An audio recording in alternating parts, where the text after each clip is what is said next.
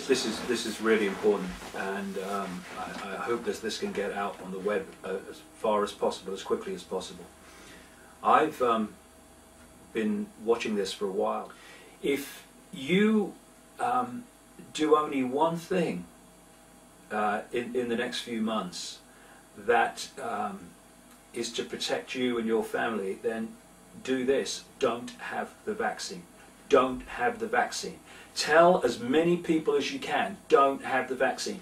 Get on the internet, check it out. Go to my website. You'll see the charges that have been filed with the FBI against this group of people and organizations. This is the idea, because they want to dramatically reduce the number of people in the world, and they also want to access the body and therefore destabilize it mentally, emotionally and physically. This is why we've had this explosion of vaccines for kids, to the point now where they're having 25 or more before the age of 2, yes, in America and Britain and elsewhere. And this is pouring total shite into a still emerging immune system. You've got a growing, developing immune system, and you're saying the first 2 years of life, have some of that, darling. We have an incredible defense system called the human immune system. And when that is strong and in optimal efficiency, it keeps us well. It gets rid of foreign attacks on the body. If you undermine the human immune system, or you stop it developing properly so it's undermined for life by throwing all this stuff at under 2s, then you open people up to getting illnesses and being killed by things that the immune system in its true optimal state would deal with easily. There is a war on the human immune system, because when that goes down, we go down.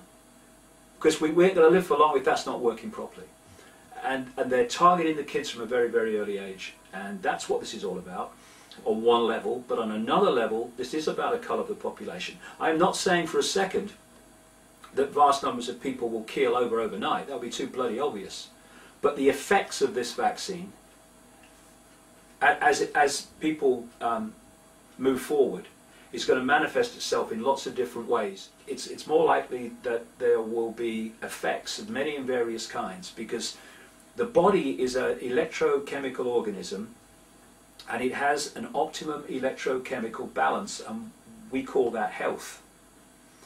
When you imbalance that through introducing chemicals and electromagnetic sources, then you move it from optimum, and it no longer works correctly, emotionally, mentally or physically.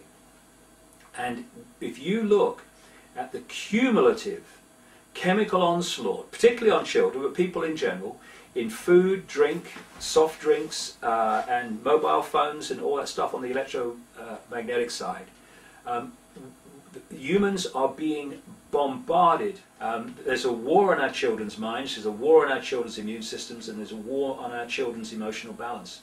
And it's connected into all these different areas of food, of drink, and of vaccines, of pharmaceutical medicines. They invent diseases so that problem, or in this case, no problem, reaction, solution. Take this. It's like the 1976 US swine flu.